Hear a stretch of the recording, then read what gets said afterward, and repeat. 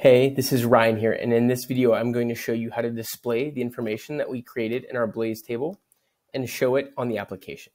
If you haven't watched how to interact with and manage Blaze tables yet, I encourage you to go to the previous video and start watching that.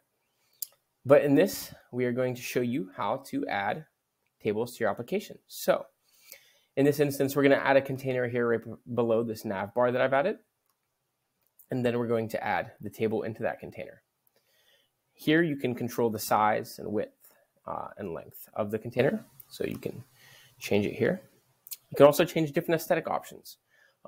So like adding search bars, amongst other things that I'll get to in a bit. But right now, this is only showing dummy data. So this data isn't actually pulling from anywhere. This is just data that Blaze gives you. So if we look here at the different tables we've created, during the last video, we created this companies table. So let's name this table companies. And then in order to pull in information from that companies table, we have to scroll down, and the data source is dynamic. So we can go in and we can choose this companies table to pull the information from. So once we click that, it automatically pulls in all of the information that we added into the companies table that we created in the last video. From here, there's a ton of different options. So let me get into some. The first being the columns are completely customizable. So you can decide what you want to show and what you don't want to show to the users. So if we don't want to show the company name, it's as simple as one click. If you don't want to show any of these things, it's one click away. And the reason that you would do this is because if you want to have information in your backend for your team, but this is a public facing or customer facing table, you may not want to show them all of the information that you have. So that's really easy to do here.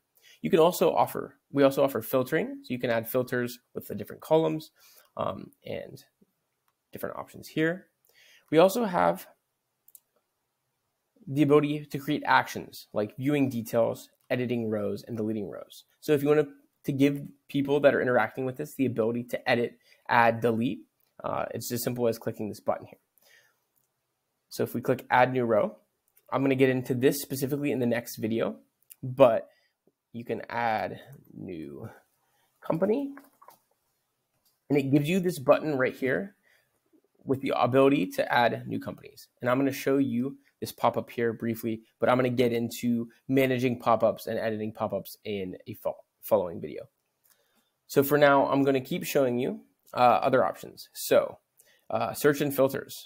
You can add more filters, but more importantly, you can show a search bar. So anybody that's trying to interact with this data, you can enable them to search for any of these companies that you've put in here in a really meaningful way. And there's a number of other options specifically around search, but we can get into that in later videos as well. So back to the table, you can toggle all of this information, but more importantly, it's quickly and simply put just as easy as creating a Google Sheet and just saying where the information is coming from.